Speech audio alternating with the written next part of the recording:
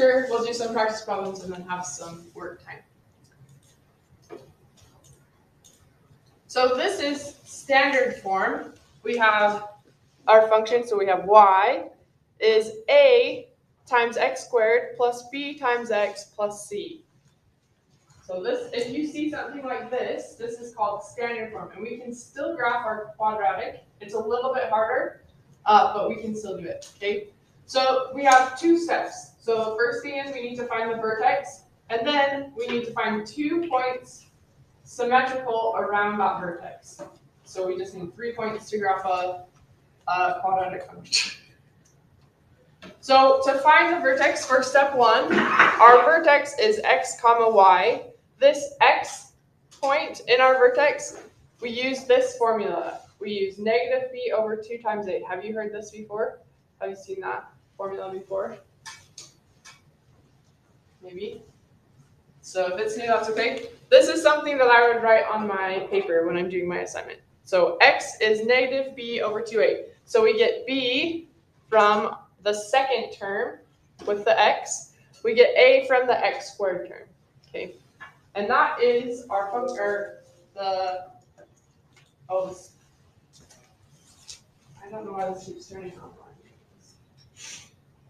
Let's talk about this. My mouse is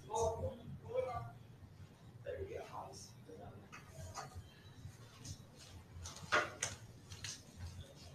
Okay, so then the next thing that we need to do is we take x.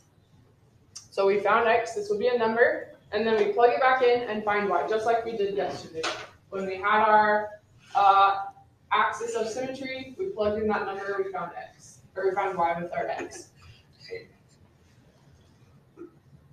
So the next thing that we need to do, oops, after we have our x, we need to find 2 values. So what I like to do, I'll show you on our assignment, I like to pick a value that's 1 above or 1 below our vertex point and plug that back in our function and find that point. And then you can just use the axis of symmetry. If you find a point over here, it's going to be the same distance from the axis of symmetry on the other side. So let's go ahead and we will look at our assignment. So this is a little bit longer assignment. There's just 12 problems.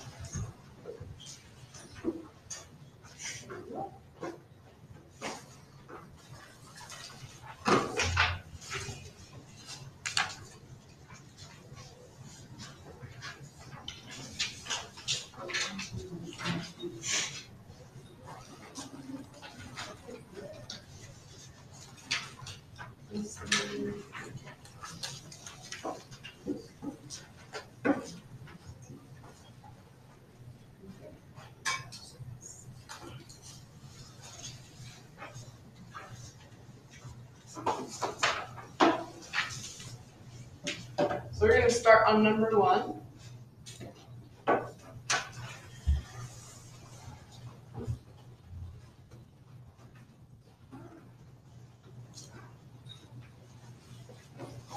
So this one is standard form.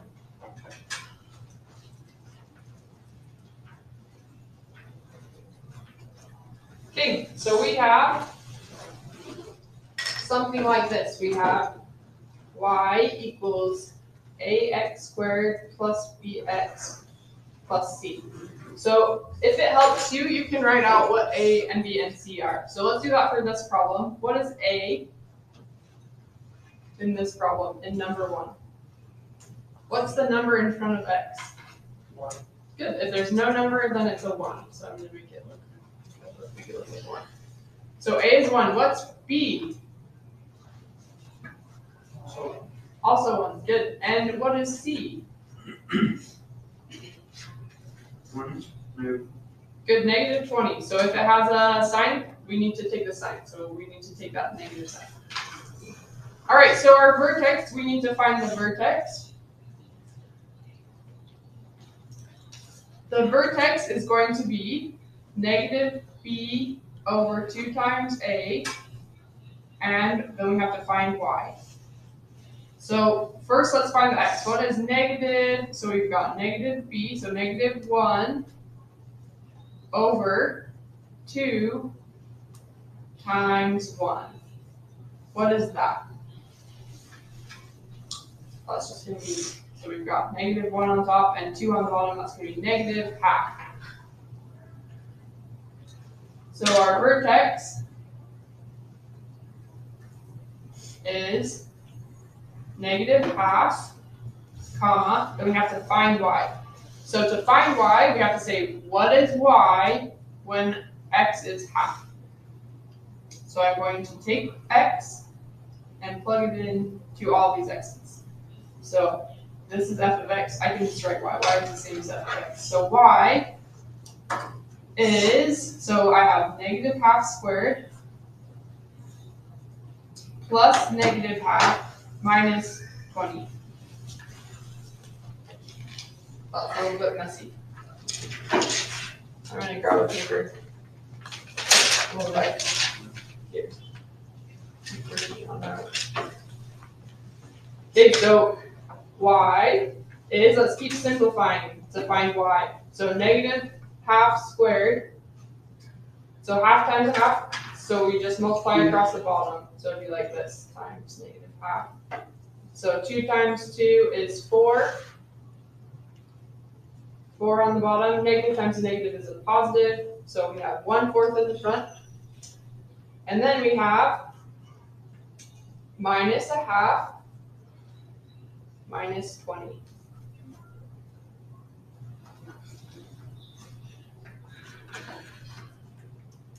So then, let's see. So we would have, we're going to have to do, so a quarter is half of a half.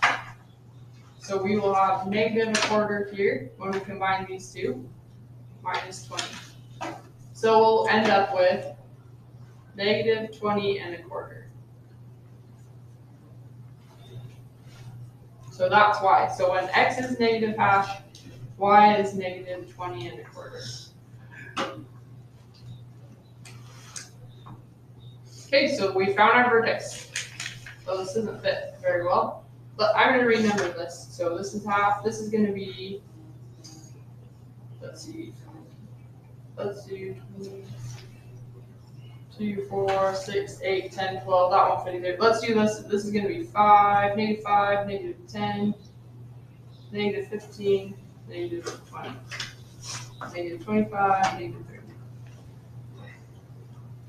So if my vertex is, this would be my vertex would be negative a half, and then down 20 and a little bit. So about there.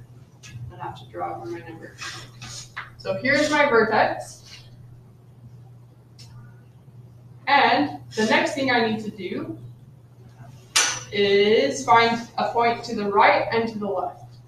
So I usually like to put a point in that's 1 over from my vertex. So if we're at half, let's just put 1 in. Let's see when we plug in 1, what will we get out?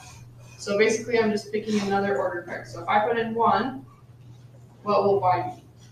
So my function will be, let's see, so we have y is 1 squared plus 1 minus 20.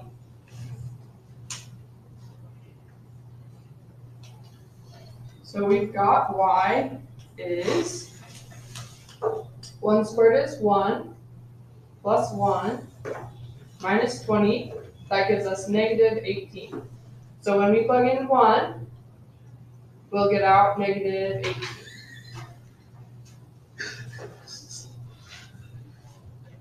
So then what we can do, instead of picking another point, we can just find, so we have our axis of symmetry. The axis of symmetry goes through our vertex. We can just reflect this point across. So this is 1.5 away from this point. So we can just go half and then 1. So this point should be over here. Now we have 3 points. Now we can draw our parabola.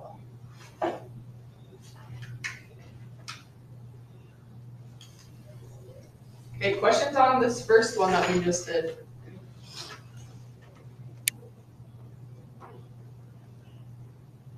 So if you need to renumber your axis, that's fine, so that it fits.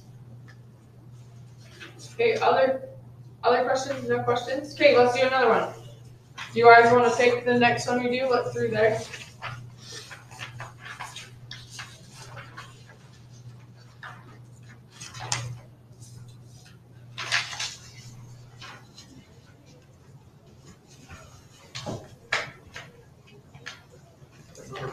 Number 12? Okay.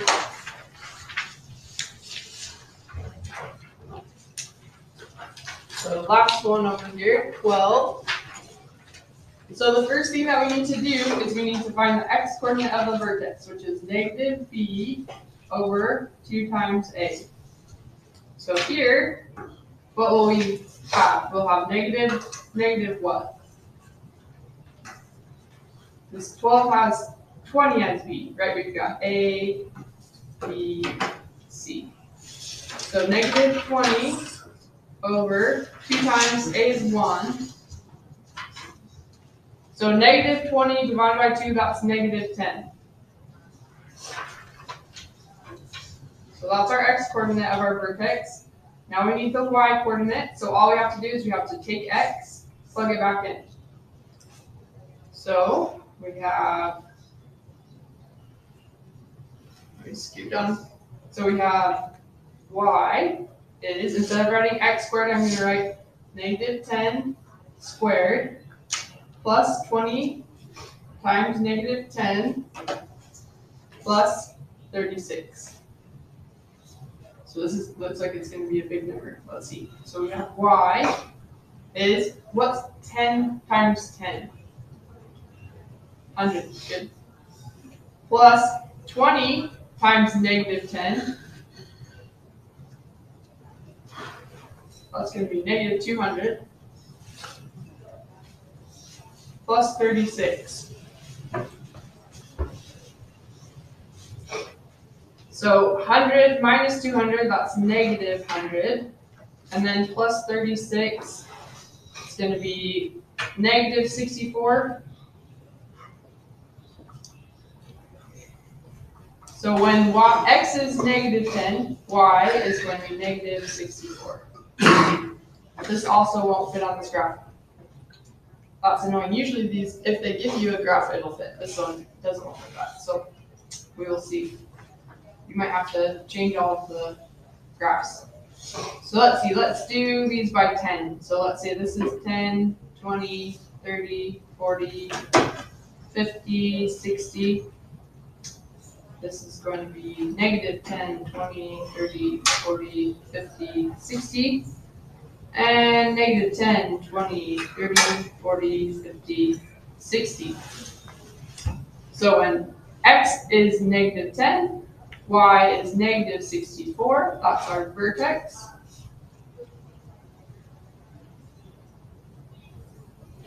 Okay, so then let's pick a point to the right. Let's put in 0. That will work out nice. So if we pick x at the bottom, if I put this in this. Our next point, if x is 0, then we have 0 squared. So we're looking for y. Y is 0 squared plus 20 times 0 plus 36.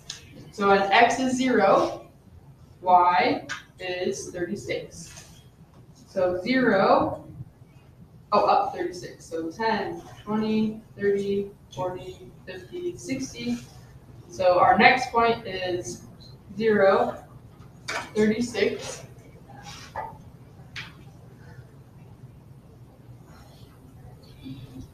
So remember we have our axis of symmetry. So this is symmetrical about our axis. So if there's a point here and we go over 10, then we should go over 10, and that will, our parabola folds in half around the axis of symmetry. So there is our third point. We can graph in our parabola, so it's really narrow. Hey, questions on that? Yep. So where did you get 0? We just have to pick one other point And I usually just do like one away from it. Okay. Yep. So I just picked 0. If you can pick 0, 0 is a good number to pick because it's easy. It's easier to do the math if you plug in 0. You can't pick 0 if 0 is the axis of symmetry. Because you already have your vertex on the axis of symmetry. Okay, other questions? Do you guys want to do one more? Or are you guys ready to try? One more? Okay, do you want to pick us one? 9? Yep. Okay, so what are we going to start with?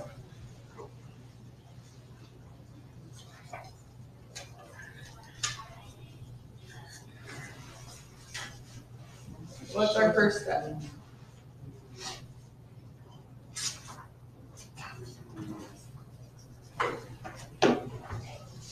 So we need to find the vertex. That's our first step, is to find the vertex. We are going to use negative b over 2 times a to find the x of our vertex, and then we'll plug it in and we'll find y. So this is our x and our y. So what is our vertex here? We have negative what? 11. Negative 11 over 2 times 1. So negative 11 is 11 divided by 2. This one's not a very fun one. We'll probably plug this into our calculator. So 11 over 2. All right, so then we've got our x of our vertex. So our vertex is 11 halves. And then we're going to plug 11 halves in here. So y, I should probably move up a little bit. Y is 11 halves squared minus 11 times x, 11 halves, plus 18. So instead of writing x, I'm writing 11 halves. That's my x, the x part of my vertex. Okay, question so far. Can you guys see what we're doing? Okay, all right, now this is going to be a little bit less fun because we have these fractions. So 11 squared is 121, 2 squared is 4, subtract 5, 121 over 2 plus 18. So that's not very fun. I'm going to put this in my calculator. You're okay to do that too, if you want to use your calculator. Because the point is not, we're not trying to work with fractions, we're trying to make sure we can graph a parabola. So I've got 121 divided by 4. 3.25. You got it already? I just think. You think it's 3.25? Okay, 121 Oh, wait. No. divided by 2 plus 18. Wait. Okay, so you're close. And what's 11 divided by 2? 5.5. So we've got negative 12 and a quarter. And this is 5.5. So this one also won't fit on the graph. But I'm just going to make some extra lines. So we go 5.5. So 1, 2, 3, 4, 5.5. That's our axis of symmetry. And then we go down to negative 12. 6, 7, 8, 9, 10, 11, 12. So this is negative 12. So my vertex is going to be down here. Oops. So I just made my graph longer. Okay, then we can pick a number on the right and the left. So this one we can pick, let's see, we can pick 0. Let's do 0. Let's see what happens. So I'm going to pick 0 and see where does the parabola, so I know my parabola fits down here, and I know it's going to come up. I just don't know where it's going to cross the y-axis. So let's go ahead and put in 0, because 0 makes the math easy. So I'm thinking x is 0, what will y be? So I'm going to put in, instead of x, I'm writing 0. 0 squared minus 11 times 0 plus 18. So 0 squared is 0. 11 times 0 is 0. And then I have 18. So when x is 0, y is 18, so this is just 0.1 on my parabola. So 0, 18. So up, way up here, 6, 7, 8, 9, 10, 11, 12, 13, 14, 15, 16, 17, 18. So that's way up here. This looks kind of funny. So we have a parabola way down here. We have 18, a point way up here. And this one, we will go, so it's symmetrical. So this one is 5.5 away from the x-axis. So I would measure 1, 2, so 1, 2, 3, 4, 5, 6, 7, 8 away. Not 8, 5.5. 1, 2, 3, 4, we'll call that 5 away. 5.5 away. So basically, if I fold my parabola across the axis of symmetry, that point should line up. Does that make sense? Then this parabola will be something like this. Okay, questions on that? I'm a little bit upset on this assignment. The graphs don't fit our numbers, so that's frustrating. So I will work on that. But do your best on that. Make sure you have the correct vertex. I will pay especially close attention to make sure you have the correct vertex, okay? All right, questions? Do you guys think that you can try the rest of those? So I will work on a key, but another way to check is if you plug this into the Desmos graphing calculator. Desmos has a graphing calculator. If you type this in and ask it to graph, it'll graph it for you. So you can, what I would do is I would do the problem, do your best, and then you can reference the Desmos to just check. But I will also work on that, on a key for this. Questions before I let you have some work time? Okay, again, make sure you have the correct vertex written somewhere. Make sure I can find that. That's what I'm going to look for. Okay, we have, where are we? We have about 40 minutes left, so you should have enough time to finish. You've got 9 more problems.